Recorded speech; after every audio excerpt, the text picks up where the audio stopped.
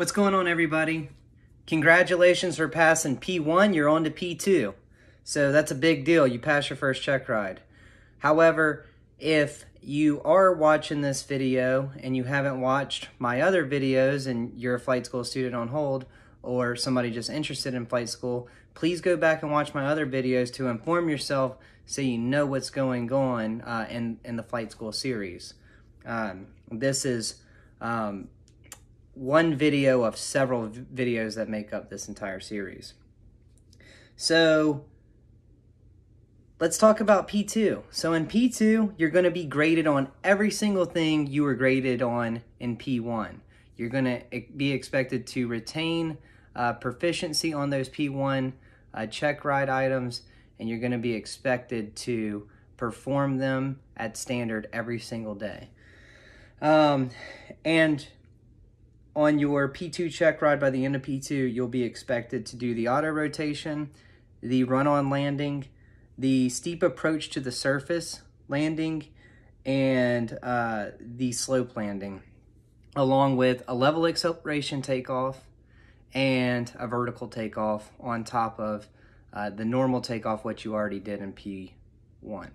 So those are all of the new items that you'll be expected to do and gain proficiency on and do to standard at the end of P2. Hours and duration that make up P2. So in P2, you will gain another 15.7 aircraft hours. That's 15.7 just in P2. And then there's no sim time in P2. So that's 15.7 on top of what you already have from P1.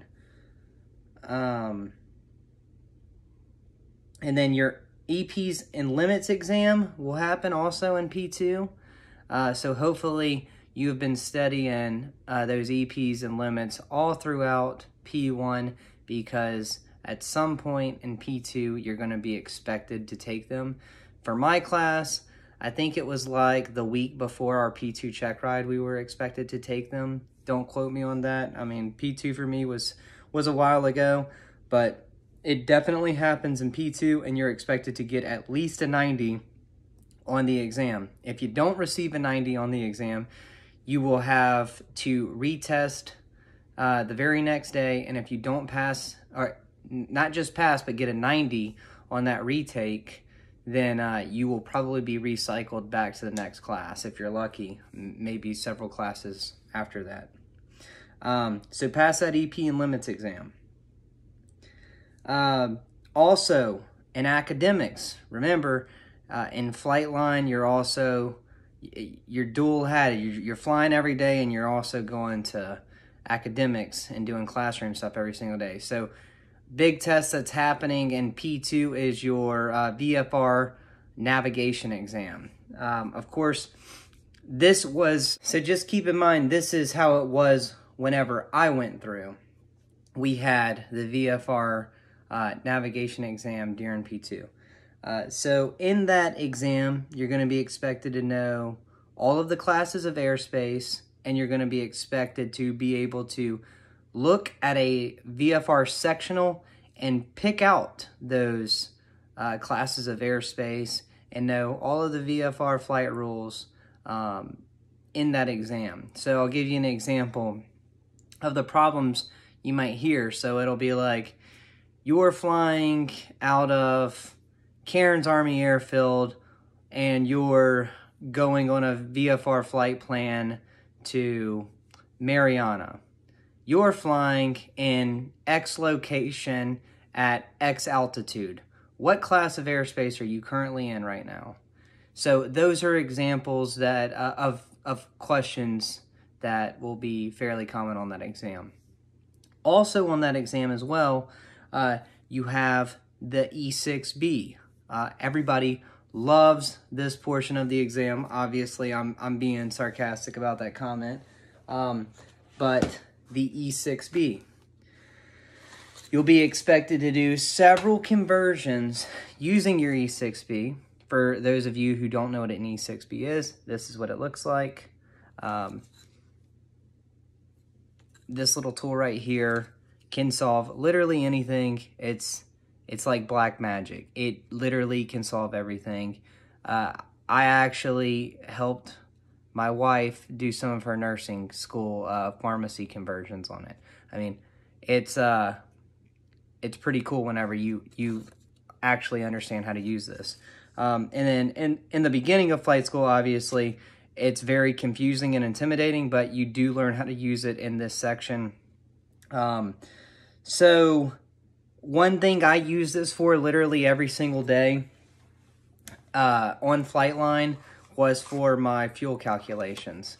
I eventually moved on to an app on my iPad that do my fuel calculations for me, but in the very beginning, I was so scared and intimidated by my IP that if I was doing it on an app, he was gonna get mad and unsat me for the day, but they normally don't care about that. You're just over paranoid in the beginning.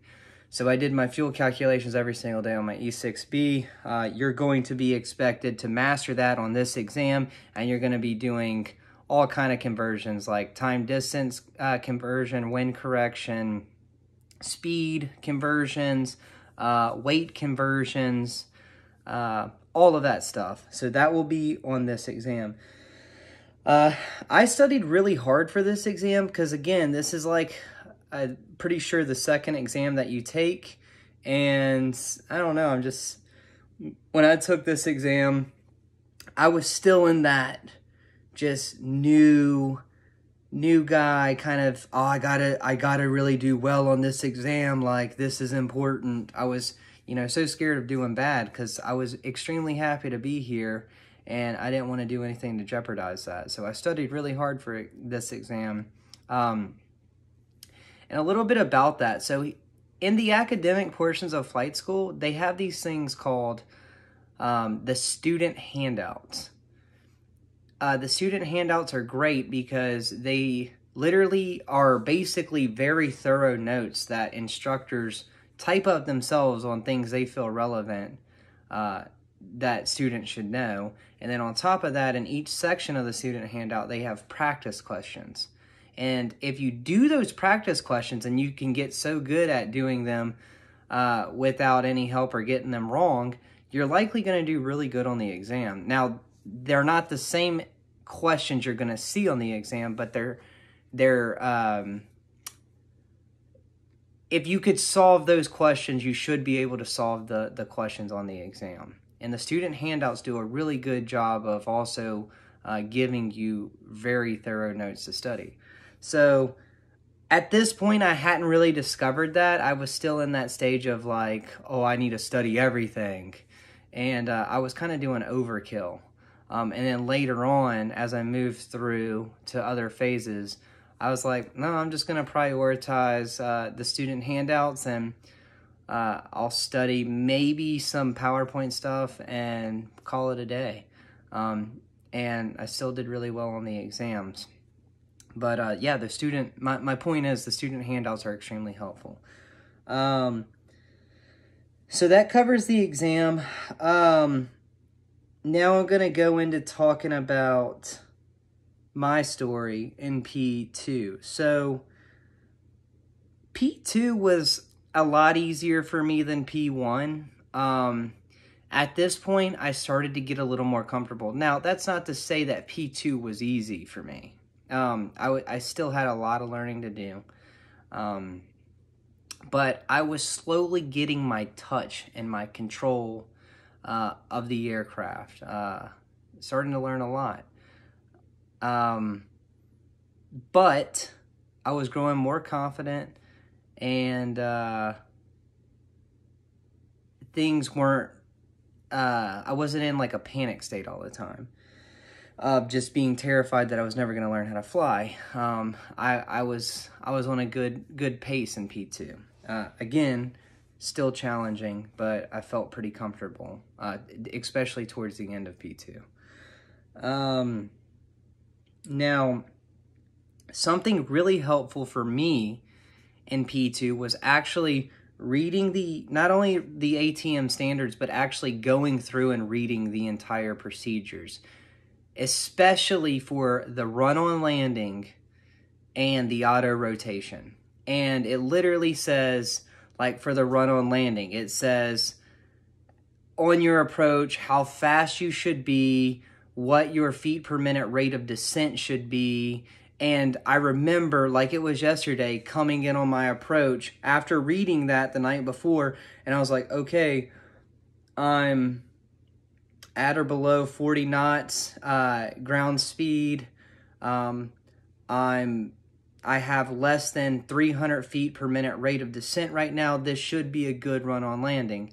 And literally walking through those procedures, and please forgive me, it's been a while since I've done a run on landing. I fly Blackhawks now. I do roll-ons, and although the fundamentals are very similar, the speeds and the rate of closure and the rate of descent is different. So just forgive me on that in the comments. But yeah, my point is, read the ATM, not only the ATM standards, you should always be reading the ATM standards, but actually the procedures, and repeat them to yourself. Put them on flashcards, test yourself on them, and then when you're doing the run on landing or the auto rotation, repeat them in your head.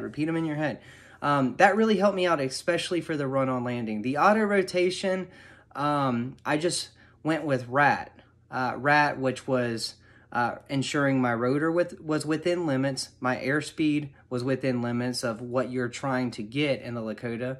If I could recall correctly, I think you're trying to, the sweet spot I think is 80. Maintaining that, and obviously aircraft and trim. And then you're looking for, I believe it's 200 feet AGL before you flare.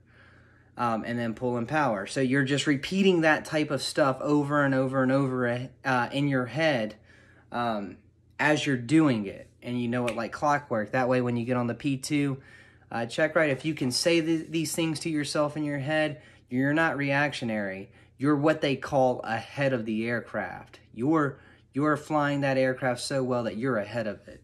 You're predicting what's going to happen.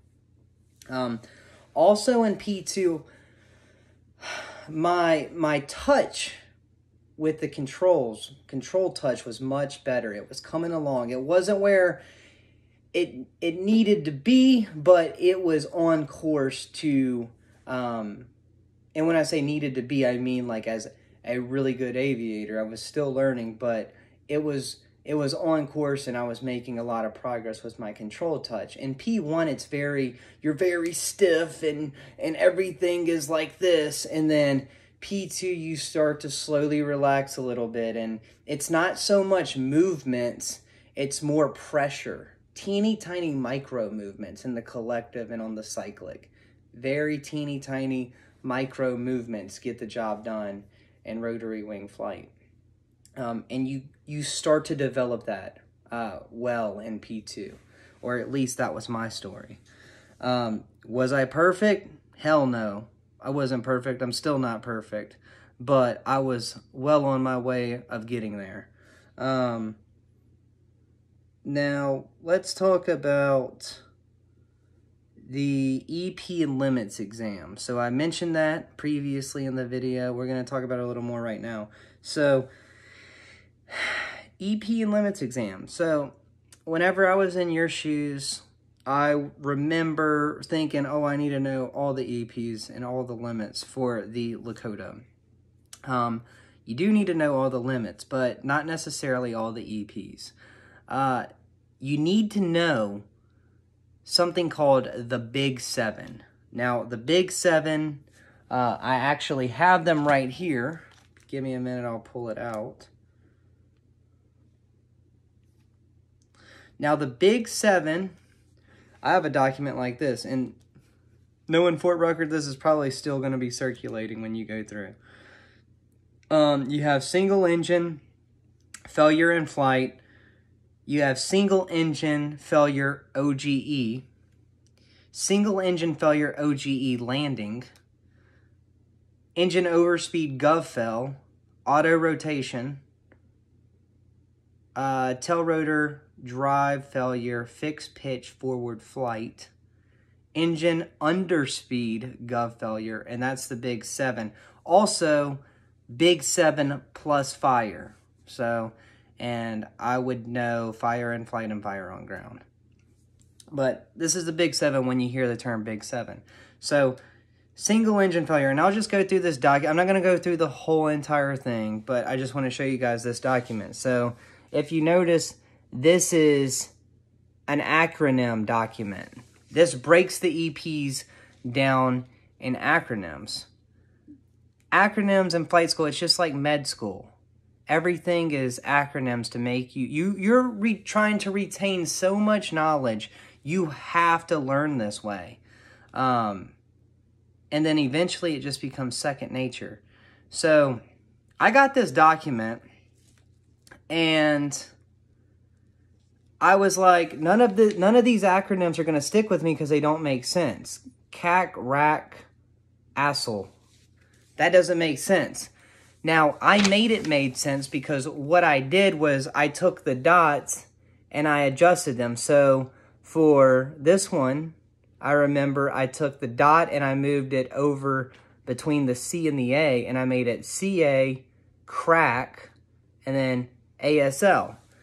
And then I literally made this document on my laptop. I don't have it anymore, the document, but I would associate pictures with it. So for this one that I just showed you, for the CA, that's the abbreviation for California. So I put the California flag right next to it. So I'd remember that.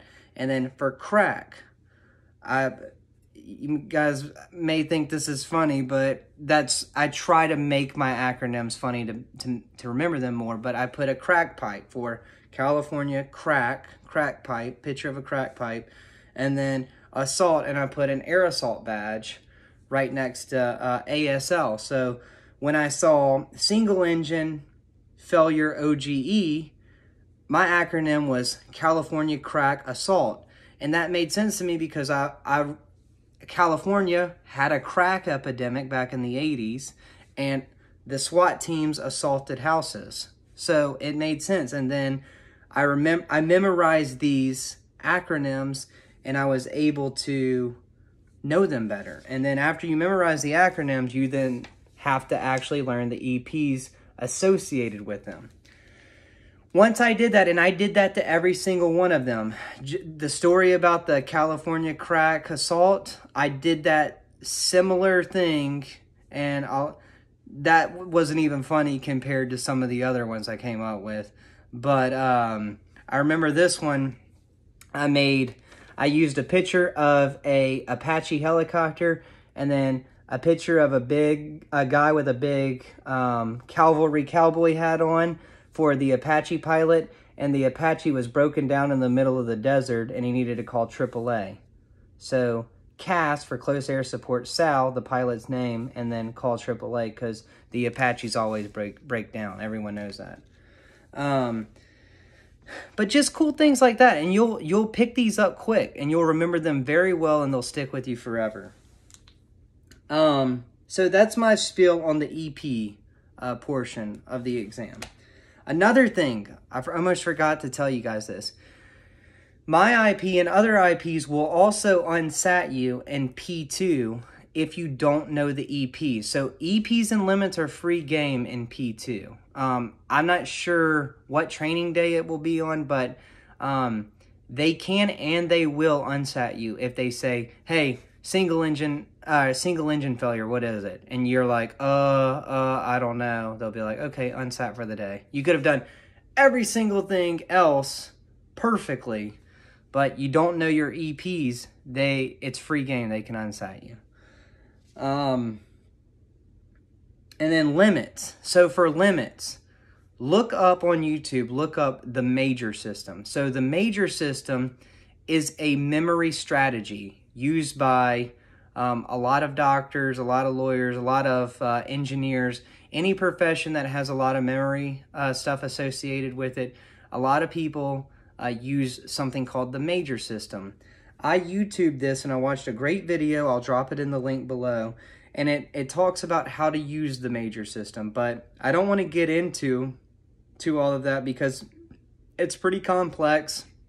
It's easy to pick up, but it would be too much to get into on this video. And there's already a good one that exists that breaks it down. But in P2, you're expected to know this FLI chart. It looks just like this. And if you've already passed your P1, check ride, you already know and you're already getting familiar with this top chart. You're expected to memorize all of that. Myself and all of my classmates struggled to understand, because where I'm currently at and as a pilot right now, I can comprehend what this FLI chart means. But when you're in P2, everything is memorize, memorize, memorize, memorize, memorize. Nothing really totally makes sense at this point. You're just, unless you have an engineering background or you have an aviation background, none of this is making sense to you right now. It's rote memorization. That's what you're doing right now at this point. Later on in the course, everything is going to start coming together. And the IPs know this, but they want to see you still memorize all of this. So use the major system for the FLI chart. The other stuff, it's possible to memorize without that, but acronyms for EP, and then encode the FLI chart with the major system. And I'll drop that link below. So I want to talk about what my P2 check ride was like. P2 check ride, honestly, it was pretty easy. I think I got a very fair IP. I remember expecting to go in there and just get destroyed on the limits and EPs and stuff like that. And I remember sitting down, introducing ourselves, and we didn't do any table talk. He was like, "Hey, you guys ready to go fly?" And we're like, "Hell yeah, let's go fly." So we went out and we went and flew. And for a second there, I remember me and my stick buddy were kind of smiling at each other like, "Hey, dude, we might get out of doing table talk, man." Went out to the stage field, did pre-flight, went out, did the stage field. Oh, again, on pre-flight, they're still going to probably walk around and ask you what this component is. Went out to the stage field. The flight itself was pretty standard. Nothing was really incredible, but nothing was terrible. It was a solid check ride. What you really want, honestly. And we came back in, and then he was like, "All right, let's do AAR at the table." And then, of course, out comes the sectional, out comes the FLI chart, and then table talk starts. And honestly, he was still pretty chill. No crazy questions or anything like that. Asked us a couple EPs and did some sectional stuff. Honestly, really cool IP. But yeah, good luck on your P2 check ride. And the next video, we're going to talk about BI and AI. So stay tuned, fellas, and keep flying, keep studying, and working hard. I'll see you on the next one.